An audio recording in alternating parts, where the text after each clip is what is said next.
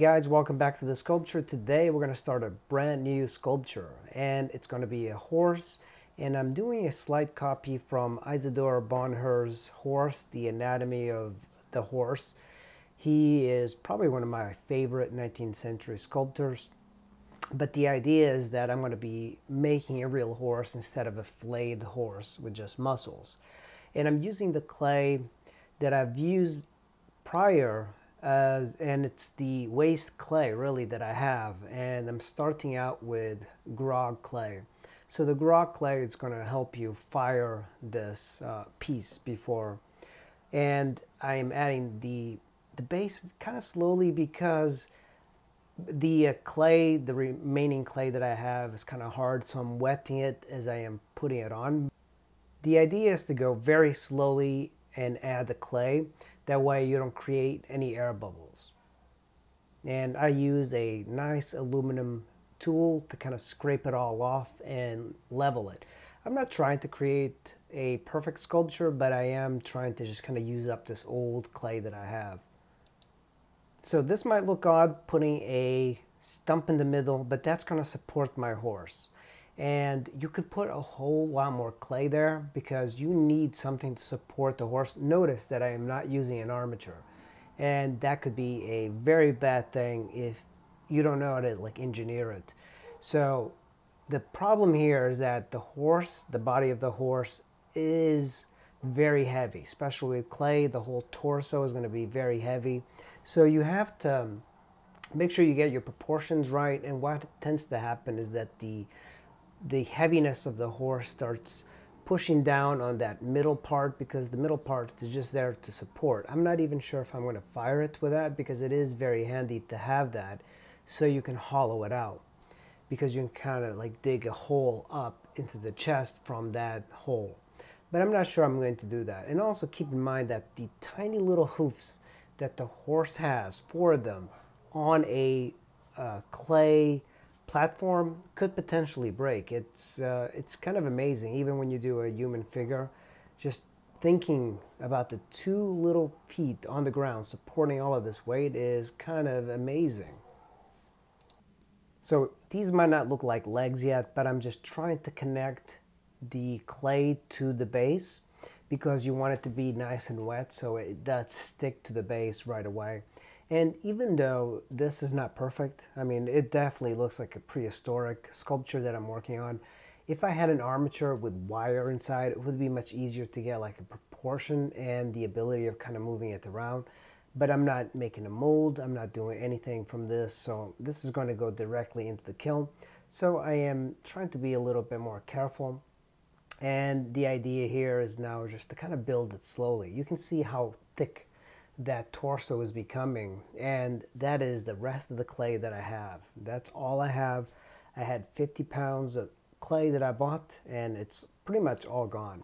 So I'm trying to make the legs, I usually do this, I make the legs much thicker because I just want the ability of supporting up the clay. And here I am kind of just pushing it up because it's sinking on you quite a bit. So if it's sinking on you, try to add more clay to that structural support in the middle or the legs. Don't worry about making the legs too thick because we'll be able to cut them.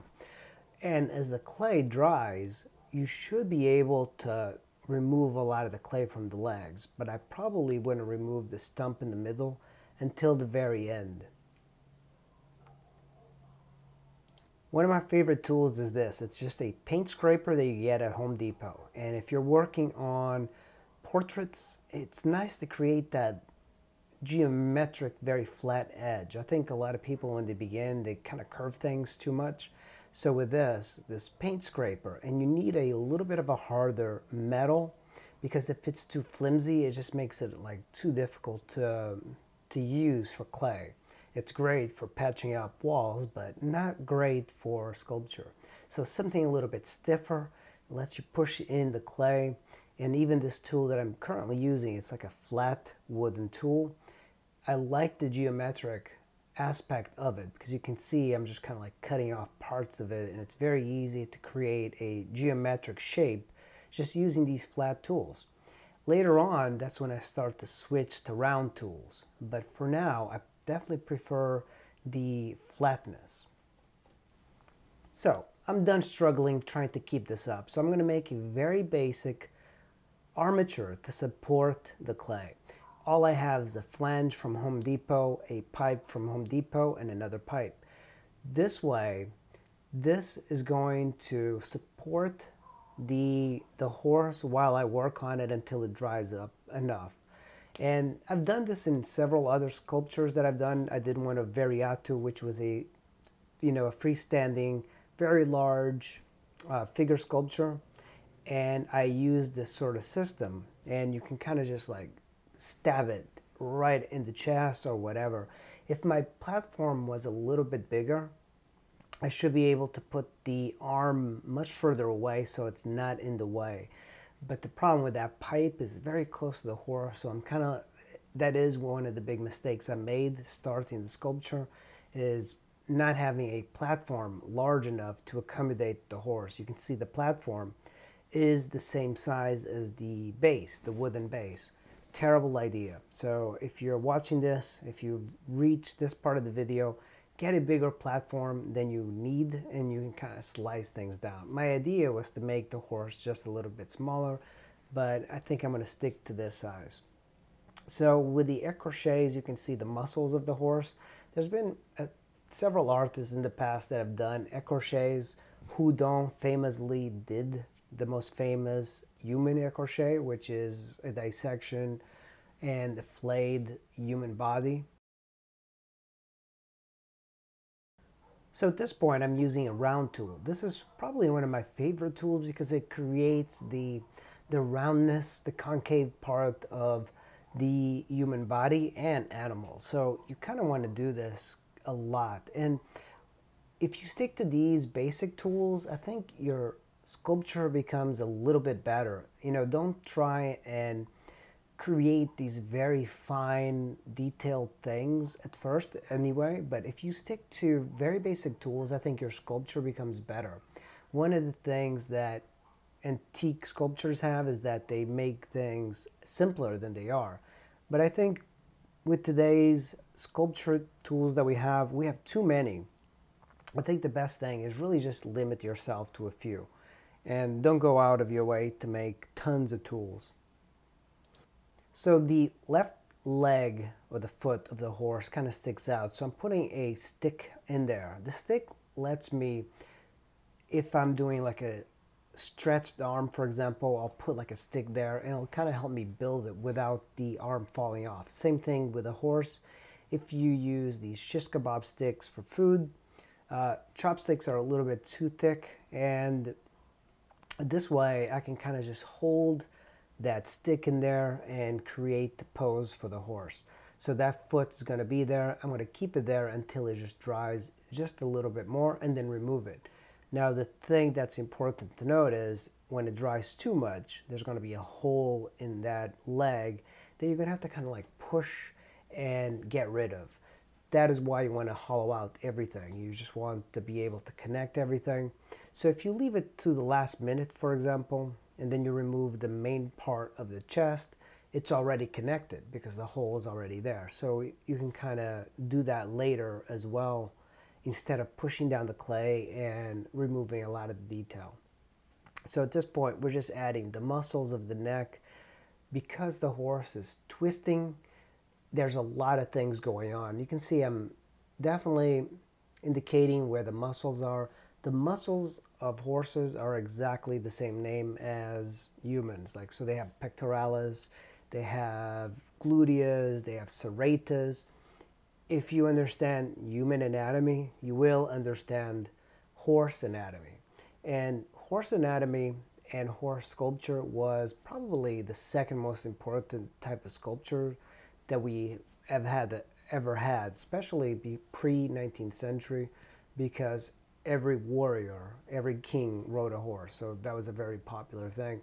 So that's why we have so many sculptures of kings on horsebacks, because the equine sculpture is something that not a lot of sculptors do these days, because learning horse anatomy is really something that people don't do. but now with video game artists, you're seeing quite a bit more artists learning animal anatomy. So with this tool, this is a self-made tool, by the way, with the edges, I can kind of remove a lot of the detail. And here I am again, putting a stick for the head. The head of the horse kind of like is going to be looking down, and I'm going to build it really slowly. I might even let it dry overnight. And another thing that I've never done or showed you guys is that you can cut parts of the horse even towards later and fire them in 2 or 3 pieces and glue them afterwards. That way you're going to be guaranteed a sculpture that's going to be not going to be blowing up, except sometimes things dry at different rates, and then you might have something of different sizes. So the neck, you can see the horse is starting to take some shape. The legs are very thick, but they're very thick for a reason, because I want to be able to support the weight of the sculpture. You know, you're looking at it, you might not realize how heavy it is, but it is quite heavy. And when I start to get a little bit more detail, I'll switch my tools, as you can tell.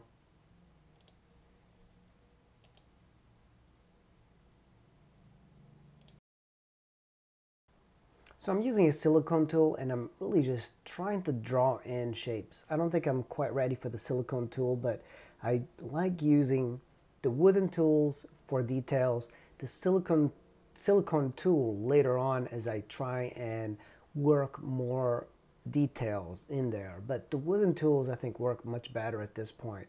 But I kind of go back and forth. I really just want to create an impression of the horse, but it's starting to materialize, and for a first session it's not bad. I kind of messed up with the armature in the beginning, but it's moving along fairly well.